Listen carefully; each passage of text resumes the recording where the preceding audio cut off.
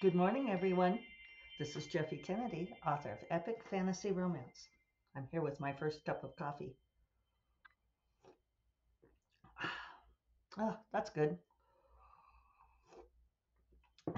Today is Thursday, January 26th. I almost said it's 7:59, which it is, but not really that much relevant information. I've got my podcast co-host here. If you're on video, I'll turn it down so you can see him sitting here on the desk with me. I shouldn't do that though, because then I end up fidgeting with the camera and getting it set up right. But he's always very interested when I ring the chimes. That's why I'm laughing sometimes when I'm ringing the chimes, because he's looking up at it, giving that clapper the interested eye. So, here we are. Here we are then. My mind is a blank. Let's see. So, what's going on? I am sort of scrambling. I've got a lot going on the next few days. I usually have these sort of vast expanses of unprogrammed time in my life, which is how I like it. And this week has just been crazy busy. All sorts. I've had like some kind of appointment every day, and I'm doing things so I can get out of town. So I mentioned that I'm headed out of town on Sunday, and we'll be gone most of next week. Come back on Thursday. But so it's sort of like just all the things to do to get out of town, right? Sorry, I'm distracted by how adorable this kitten is. He's just lying here, very relaxed, looking out my window. He has a very regal air to him. So, I have a manicure this morning, even though I don't yet need it, but because I'll miss it next week and be out of town, I want to get it done today. And then I have a meeting this afternoon. That's not huge. Actually, I have a couple of meetings. And then Dorinda arrives at 5 o'clock. So I've got to do some things to get ready for her visit, which will be lovely. But it's just, like various things to get ready for that. And then she and I are going to go see a movie. We're going to go see that Otto, A Man Called Otto, the new Tom Hanks movie. While she's up in Civilization, she likes to go see movies. And then tomorrow, we're going to work on this workshop that we're putting together. That's it's kind of a talk. I'm not sure what to call it, but it's called In Defense of Twilight, because both of us love Twilight, and we got really tired of all of the hate leveled at Twilight. So a few years back, when was it? 2018.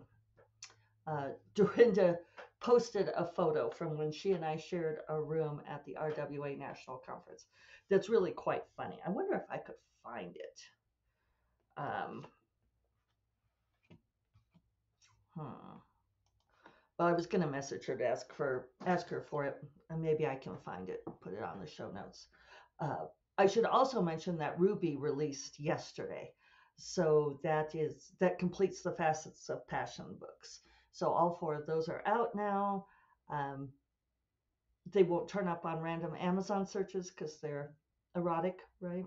So if you want to read them, go to my website and find them.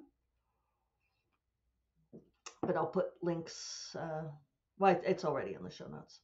So anyway, Dorinda posted this picture of our bathroom at RWA National Conference in Denver, and it was her side of the sink and mine. And she asked which of us was the pantser and which was the plotter. And it was kind of funny because, dang, now I want to find it. I succumbed and tried looking for the photo. Anyway, and I couldn't find it. But it was just sort of illustrative, let's just say that, of our 2 different styles. And people actually didn't get it right, which of us was which. I often maintain that I have this very wild style, intuitive style of doing most everything, which some people refer to as pantsing. But otherwise, I am actually quite orderly in many ways. Uh, at any rate, Dorinda wants to spend a day working up this workshop, whereas I thought we'd wing it. So it'll be fun to hang out with her. We're going to watch Twilight movie. I don't know if we'll watch more than one, and put together our notes, um, gather our thoughts, and then on Friday night we're going to hang out with Charlie and Megan because Megan would really like to meet Dorinda. They've never met all this time. And then on Saturday, oh joy, we'll go to my friend Robin Perini's, our friend Robin Perini's memorial service. So that'll be good. And then Sunday, fly to California. So, and in between, I have all of these things that like I have not been getting done all week. It's just, it's a thing. I'm just feel beat. I know this kind of waxes and wanes, but yeah. Oops, I did not mean to hit that. But yeah, I'm just. I feel like I owe people in SIPWA a bunch of stuff. But yesterday I did something a little bit different. We did a couple of hours of work and then I had to run out for an appointment. And then I came back and I did another hour in the afternoon, which I don't usually do. And it was a little bit painful. It didn't flow very well, but I did get up to where I needed to be for the day. And so I thought that that was worth it. I know we talk a lot about, uh, like, are they good words when they don't feel good? And and I have this conversation with so many people, so many writers, and and it comes up all the time that the words that we write when we feel like it's pulling teeth and it's really difficult, that they're indistinguishable later from the words that come when everything is flowing and fabulous. And Ed Kabara, when I had brunch with him, he said that he thought that, and he's on my list too. I'm supposed to go by and visit him and take him a book. I haven't done that either.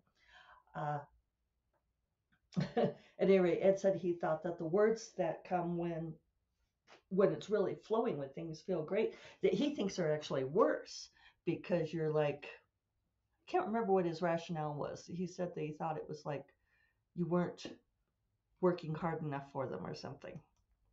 So yesterday I was really having to set aside the editor brain. And yes, this is an ongoing thing, even though I say, oh, when I'm drafting, I set aside editor brain. I don't think about it. I don't let it interfere. I do square brackets, and nothing to stop the flow. But lately, I think I've been thinking about it way too much and wanting it to be good the first time around. And really, that's not a great way to write. At least it's not good for fast drafting. So, so yeah, I'm really, I feel like there's a lot of repetition, and I'm gonna have to go back and weave some things in, but then I'm reminding myself that that's what the revision phase is for. And I just have to constantly have that conversation with myself, apparently. So, um, other things. I mentioned Ruby is out, came out yesterday. I didn't do much for the release of it, but a lot of people have pre-ordered it. Thank you if you pre-ordered it. We got a nice little spike in sales, I think. Let's look. Yeah, yeah, very decent. So I appreciate the support there. Uh, and then the GoFundMe for Grace is just phenomenal. She she's already blown past $100,000. She's blown away. She's just I talked to her a few times yesterday, and she's just so overwhelmed in the best possible way by the outpouring of love and support, which I told her that she would get. But does she listen to me? No. So it's really just been a moving experience, a moving and emotional experience to see how generous people are. So I've been rewatching Buffy the Vampire Slayer, uh, some season 6, because I was talking with a friend of mine about the episode Once More with Feeling and how brilliant it is. And I thought, oh, I wanted to watch that again. And I have tried a Buffy rewatch before and had, I don't feel like it's held up well. And I'm sure I'm not the only one who thinks that.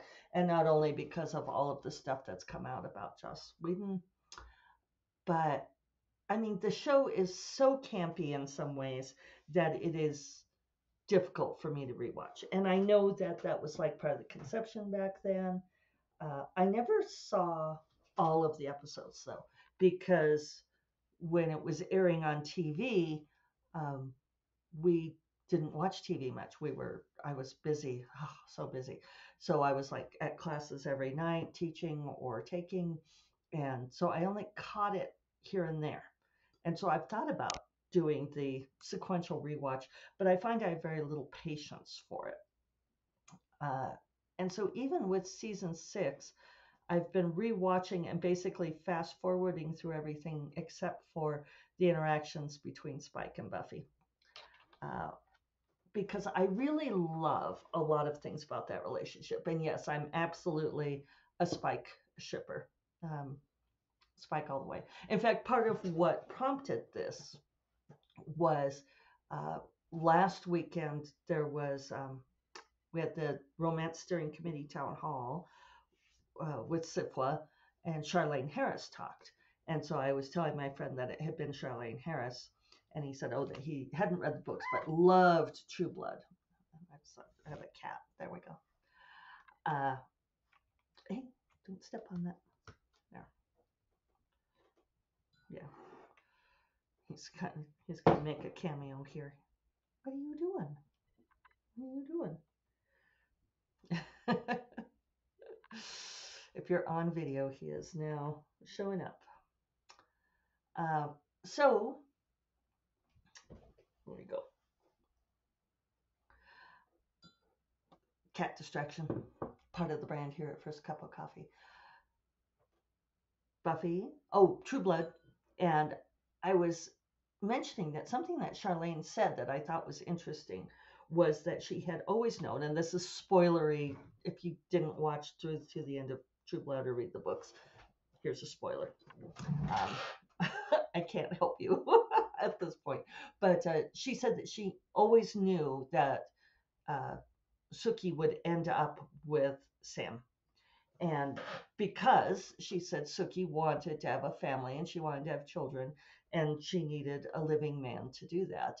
So Bill and Eric being vampires, she said she couldn't end up with either of them because they were dead and she was a living girl, and which I disagree with tremendously. And I told my friend that this just proves that authors can be objectively wrong, because Eric Northman was the hottest choice and obviously the way to go.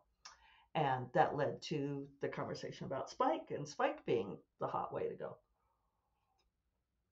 So it's interesting to rewatch, especially with this lens many years later. And I still find that relationship between Buffy and Spike intensely erotic and powerful. And I love how, and again, we're talking spoilers here, right? Uh, when she comes back from the dead, that he's the one who understands, and that he's the one who understands how self-destructive she's feeling, and how he works really hard to take care of her, and she kind of fights him the whole way. And there's so much conversation about how Buffy and Spike had an abusive relationship. And they fight each other all the time, and the sex is violent. and this is regarded as being bad, right? But the thing is that Buffy, being the Slayer, she can defeat anyone. I mean, she has the supernatural ability to fight and defeat anybody. And so when she cannot, and there's this sort of whole, I won't go into the whole subplot, but why suddenly Spike is able to fight back. Uh, it's important because Spike becomes the one person that Buffy can't push around. And there's this whole thing that the writers ended up working in, like about this being abusive, where Buffy feels guilty and terrible and like something is wrong with her that she enjoys this violent sex with Spike. Why do I let him do these things to me and all of this? And it's annoying to me because it feels like a level of slut shaming. And I realize that some of this probably comes from Joss Whedon and the things that became so problematic with him. But it's like, it's okay if you like mutually consensual violent sex, which they do. And it's the fighting each other, the knockdown, drag out fighting is part of their foreplay. And it's something that Buffy desperately needs at this point in her life, because she's still in this place where she feels not quite alive and where she feels self-destructive. And Spike brings this, I don't know, this level of aliveness of the pain and the pleasure that she needs. And he's also the one who sees what a dark place she's in. Um, and that's one of my favorite. I don't know if it's a trope, but I love that connection between people where the lover is like the one person who sees uh, what's going on, where they're the one person who understands. Uh, and I didn't like where they took it. And I might stop eventually here. We'll see. But it's been good to rewatch. I'm also reminded how much I hated Dawn in these episodes.